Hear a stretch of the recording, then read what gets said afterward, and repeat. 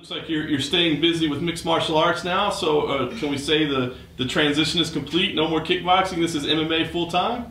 Well, I can say kickboxing is not like I'm quit with kickboxing, because I still have my world title Bellator kickboxing, and yeah, for now I just have a new focus and a new goal, and that's the MMA title. So now I concentrate on this goal, but I can't say that I'm stopped with kickboxing and my title is anywhere. No, it's still here. Very nice. Let's talk about your approach to training. I mean, you have such a great striking pedigree.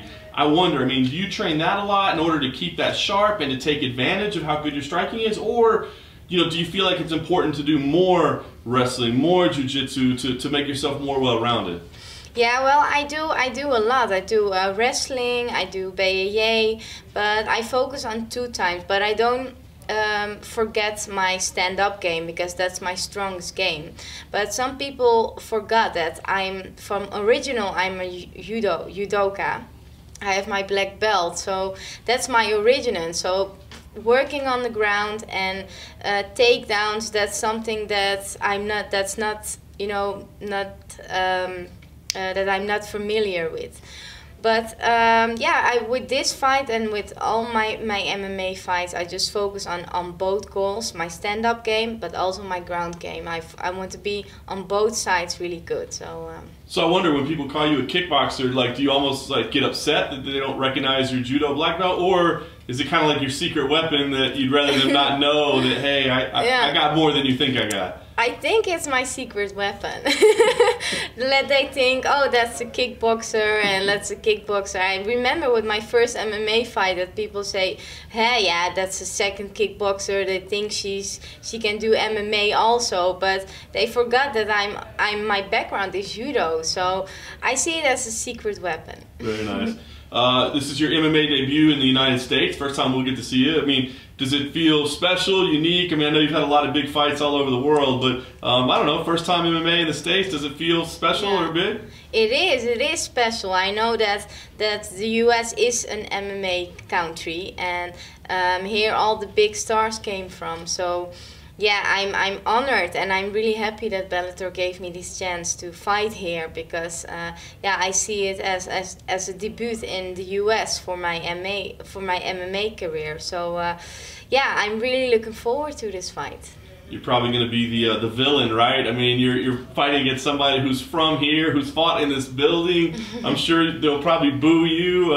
Is that okay? I mean, do you enjoy almost being the bad guy, or is it rough? What do you think? Well, it's something that I'm used to with. My 2 world titles I fought in the home of my opponent, so I'm used to that, and I just visualizing everything that can happen that day, and I know that I'm the underdog, and that she comes from here, so I pretend for everything, and for me, I don't care. It's just me and her in that cage, and that's the only thing that matters.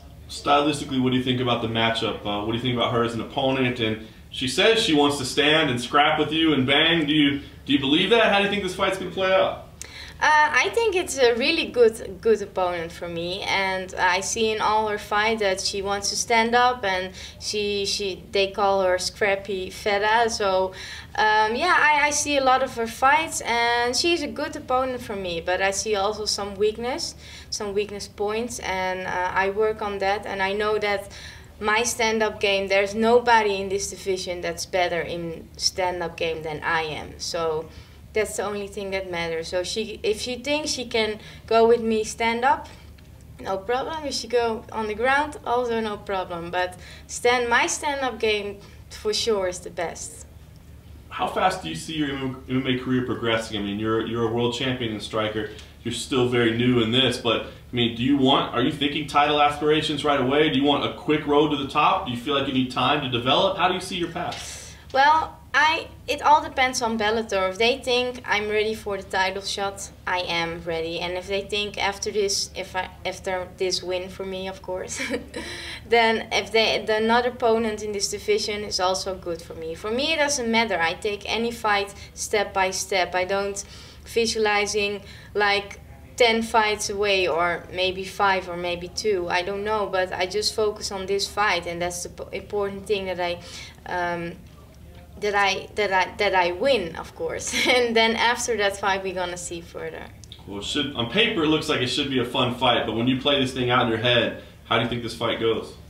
I think that well, I see a lot of weakness points in her stand-up game, so I hope that she gets her gear up.